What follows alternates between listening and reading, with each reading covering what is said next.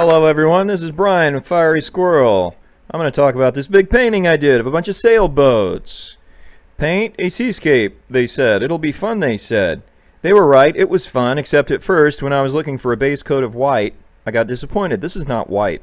That's like, I don't know what it is. See, I did not approve. So I put the cap back on, antique white, liar. Into the floor you go. Lie there by yourself next to the minivan and the children's toys. So, okay, this one, see, this actually makes sense to me. Whatever that cream taupe, I don't know what color it is, but I liked it. Put that on as a base coat, and then actual white acrylic, just to make it interesting. Was trying to go for the sky here, so, you know, if it was going to be reflected in the water at the end, it needed to cover the entire thing. Threw on some amber, some orange, to try to get a bit of a sunset cast in the clouds, and then some blue as well, so that, you know, we try to have some blue sky peeking through. Get this atmospheric effect going. Kind of dry brushed it together. And then onto the horizon line, the actual line of the ocean against the sky. I used tape. This tape was not good tape. Should have used the good tape, but I was in a rush. So, on with a mid-range blue, and kind of feathered it down toward the bottom, and then I took the tape off, and yeah, it was, ugh. I mean, it was okay. It wasn't level. It was off by about 1/8 of an inch, one side to the other. So even after I went across it, you see me going across it there, totally defeating the purpose of the tape.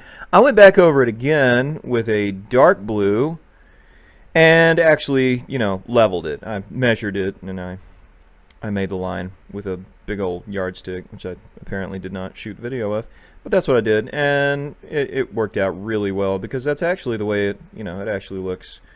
There's going to be a darker line of water up against the sky.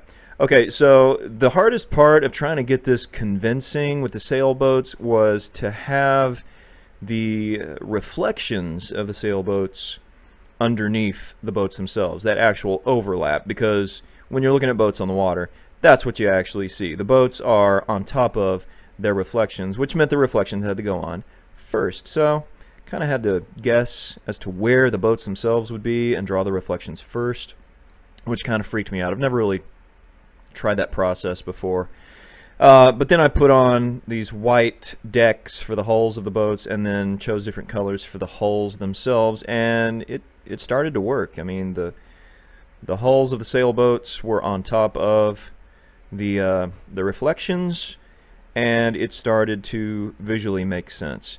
For the masts, save time and make a straight line, I just slapped a bunch of paint on the edge of a stir stick. That's what I keep scraping on the canvas there.